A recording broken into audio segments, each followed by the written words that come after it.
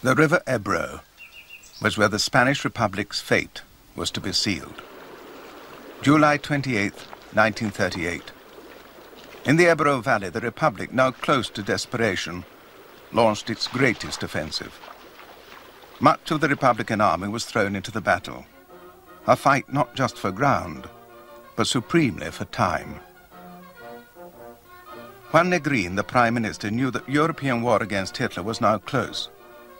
If only the Republic could hang on, it might be rescued by the anti-fascist allies in that war.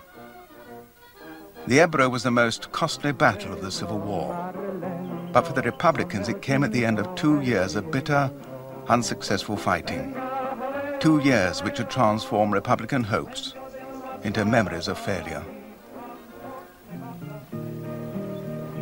There's a valley in Spain called Jarama. It's a place that we all...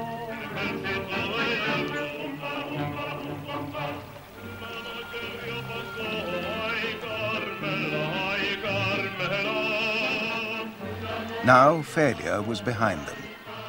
The soldiers of the Republic who crossed the river that day were excited to be on the offensive again. This was great, that we were crossing the Ebro and going to the other side to have a go at them and push them back. And obviously we were hoping to chase them quite a distance, chase them all together on that front anyway. This optimism defied the experience of 2 years of defeat. Once again, the Popular Army was attempting to match the enemy in conventional warfare, which would lead to a battle of attrition in which the Republic stood no chance. The attack across the Ebro was probably doomed before it began.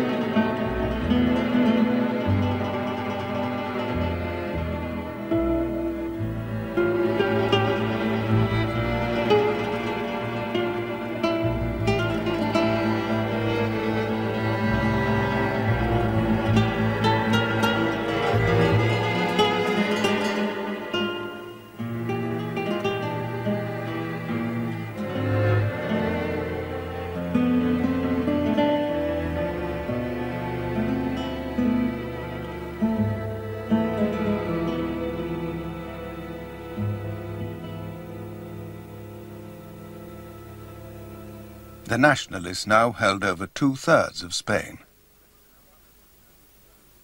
They had split the Republican zone into two. Valencia was under threat. The all-out offensive across the Ebro was meant to ward off this danger. The idea came largely from Juan Negrin, the enigmatic Prime Minister of the Republic, a right-wing socialist and a distinguished professor of medicine. Negrin mirrored many of the contradictions of the Republic. He believed that the only way to fight the war was to halt the revolution and bring the army under disciplined, central control, with himself in command. In this, Negrin was closely supported by the communists. They were tough. They took orders ultimately from Moscow. Their vision of democracy was a world away from Negrin's.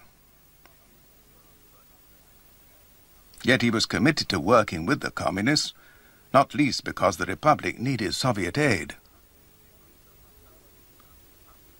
Negrin was a subtle, unreadable person. No one knew his real mind.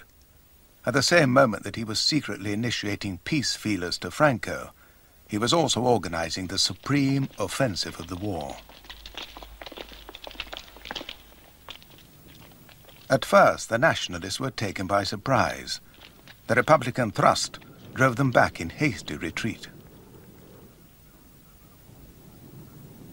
The hills overlooking the small town of Gandesa, 25 miles inside Nationalist territory, now became the new front line. General Franco rushed forward reinforcements pulled out of other battlefronts. In huge, prolonged battles like this, Franco's army had the advantage. It was more mobile, and in the Nationalist army orders were more efficiently communicated. it benefited from German and Italian aid, while the Republic's foreign aid had diminished with the renewed closure of the French border. Determined not to yield another yard of ground, Franco took personal command. The Ebro attack was halted and turned into 4 months of slogging, static battle, the largest and most savage conflict of the whole war.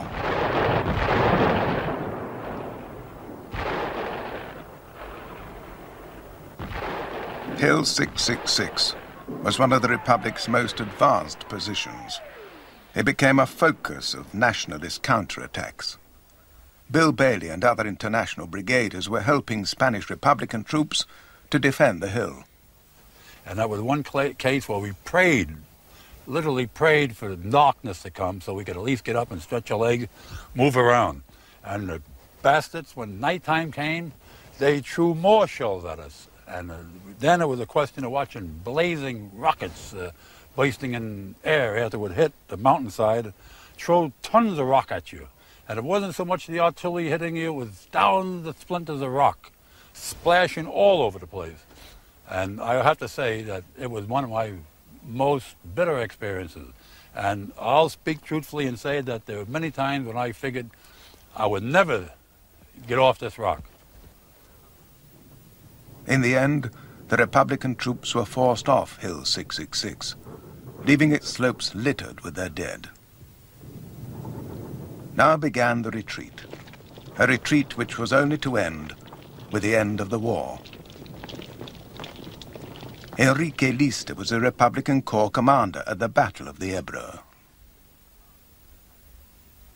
Y nosotros nos encontrábamos en una situación que no podíamos. We found ourselves in a situation where we couldn't give up any of our positions. Bien, era una batalla del gaste. So it was a battle of attrition, in which we were losing our best troops, but we had no choice. Pero no teníamos otra posibilidad. By now, there was no choice.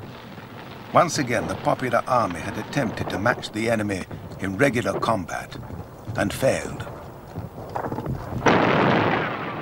Just as it had at Brunetti, Belchite, Teruel. The Popular Army found it could not defeat the enemy in conventional fighting for defended positions. The Republic had put down the revolution behind its own lines. This meant that the government also avoided revolutionary military tactics. Guerrilla war, invented in Spain as the people's answer to regular armies, was never seriously attempted in the Civil War. As it had done before, the Popular Army fought with courage.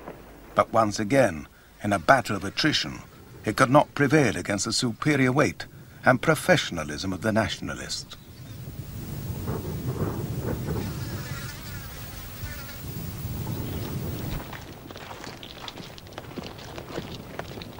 Once again, the Republican forces were hammered into retreat. Behind them, they left vast quantities of precious equipment.